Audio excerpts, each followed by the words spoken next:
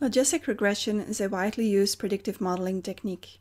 In this video, you will learn how logistic regression predicts the target from candidate predictors and how to use logistic regression in Python.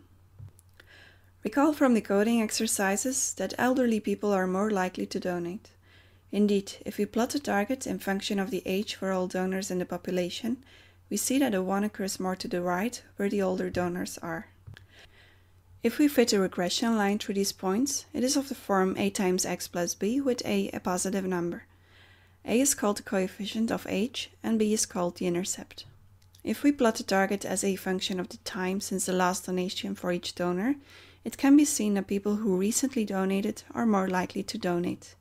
In this case, the coefficient of recency is negative. The regression line constructed can be used as a predictive model. However, the output is a real number that can be anything. It would be more convenient to obtain a probability as output, a number between 0 and 1 that expresses how likely it is that someone will donate. Luckily, we can use the logit function to that end. This function takes the regression formula as input and calculates the probability from it as shown in this graph. You can see that the output is indeed a number between 0 and 1. This little mathematical trick allows to use linear regression for binary classification problems. You can build a logistic regression model using the module linear model from sklearn. First, you create a logistic regression model object using the logistic regression function. Next, you need to feed data to the logistic regression model so that it can be fit.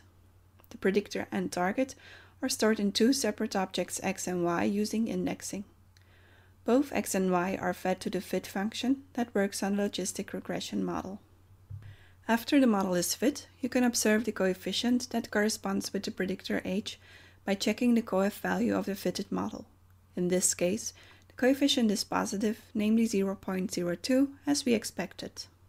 If you want to derive the entire formula from the fitted model, you can also retrieve the intercept by checking the intercept value, which is about -4. Until now, we assumed that there is only one predictor. However, many candidate predictors are available in the base table. Extending univariate logistic regression to multivariate logistic regression is pretty straightforward. Instead of using a times x plus b, we can add multiple predictors in the formula. In Python, nothing changes apart from the fact that you now need to select multiple variables in the x object. If you output the coefficients, you see that for each predictor used, a coefficient is calculated. You should now be ready to construct your first logistic regression model. Let's